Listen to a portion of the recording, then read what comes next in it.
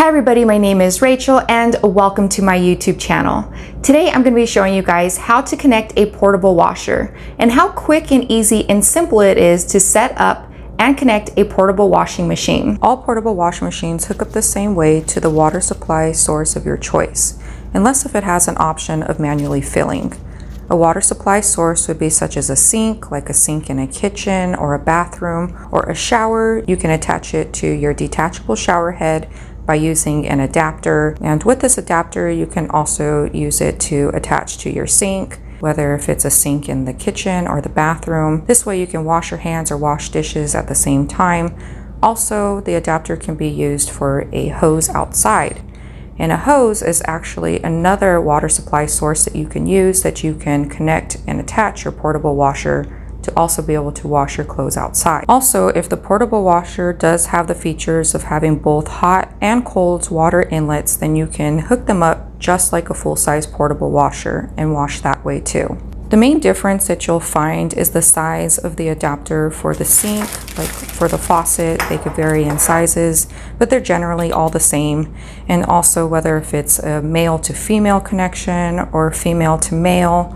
But don't worry, I will link down in the description all the different options and sizes that you have, and also anything else that I mention and recommend. I will leave links down in the description and in the comments for these things, so this way it narrows down your search and you'll know what it is that you need to get. Before we get started, I want to quickly mention that I have reviewed already several different portable washing machines and portable dryers.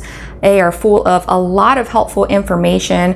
I will list the link to the playlist down in the description and in the comments so you can check that out after this video. First, we're going to start with the setup, where you're going to connect your portable washer. For the sake of the video, we are going to be doing it here in the kitchen, but wherever you choose is definitely your choice and where it is most convenient. I do recommend getting a washer dolly. It just makes it so much easier. Even if the portable washer does have wheels, it makes it so much easier to just move it around wherever you're needing to. And it's just honestly a great investment for a small price and just brings a lot of convenience. Having a stand is also very nice as well. When we lived in apartments and had a portable washing machine and dryer, we did use a stand, and it's just aesthetically pleasing. It is a vertical space saver and doesn't take up a whole lot of room, and also just looks nice and tidy. Before you do get started using your machine, I do recommend that you do a quick clean of your washer and the washer tub.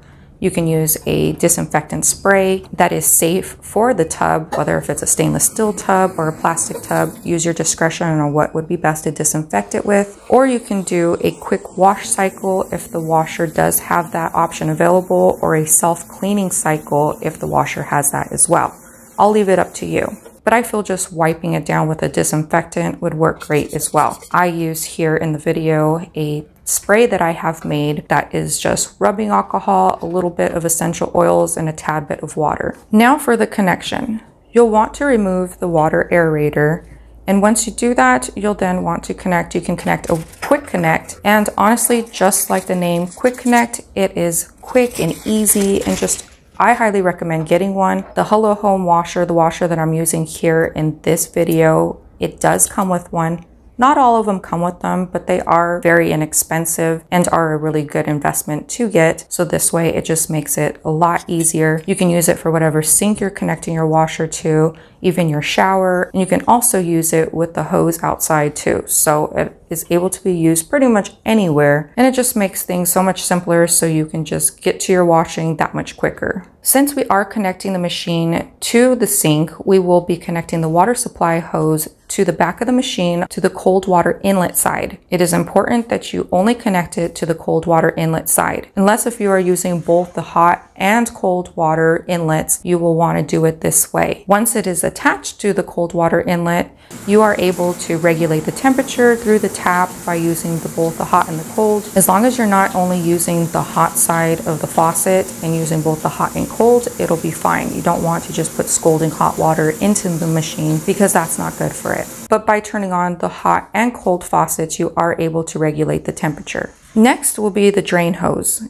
You'll want to make sure that you put some type of a lint trap attached to the drain hose, because a lot of lint does come out and it will quickly clog up your drain, and you don't want that. I have found that using just a regular pantyhose stocking and a rubber band attached to it collects even the most finest debris. You also want to anchor it down, and I have found using a little bungee, I'm not sure exactly what they're called, but a little bungee we'll call it, just anchors it down nicely, because the water pressure when it does drain the water does come out pretty powerfully. So you'll want to anchor it down a bit, and this way the water doesn't get everywhere. And I have found that this is a very inexpensive way to solve these problems. Next, you'll want to plug in the machine and then go ahead and turn it on. Then you will turn on your water faucets.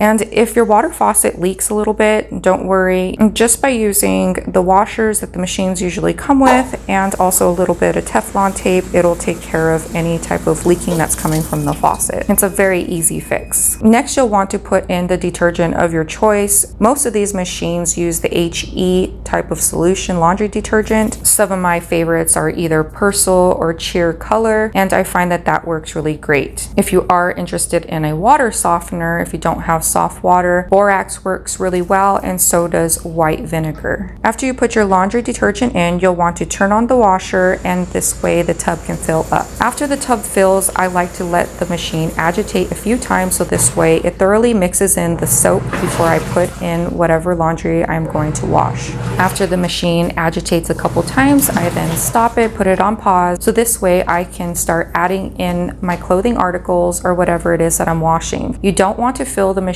though more than 3/4 full. I have found that using a paint stick, just by pushing down the clothing articles, it helps to be able to gauge how much of the washer has been already filled. And this way, you know not to fill it past the 3/4 capacity, just like a regular size washer. After that, you just go ahead and start the machine and start your load and let it wash. In most cases, you'll want to leave the water supply on because it does have different cycles of the machine where it spins and drains, and then it fills and agitates again, spins and drains. And a lot of machines do the same thing. Unless if it's just a manual fill type of machine, then most likely it'll be this way. And you can always check your manual and see if your machine does have different cycles that it goes through. But generally, with all the machines that I have tested, they do. Other than just one that was a manual fill, and I believe that was the TG23. All right, so that is it. Super simple and easy. Before you leave though, if you guys could please go down to the comment section and leave what type of portable washing machine or portable dryer that you are using, and whether if you recommend it or not, and as to why. This way, for those who are currently looking for a portable washing machine or portable dryer, they can narrow down their search a little bit more as to your guys' recommendations. I hope you found this video helpful. If so, please give it a thumbs up. Don't forget to subscribe down below, leave a comment, and share with a friend. Thank you so much, and God bless. Bye.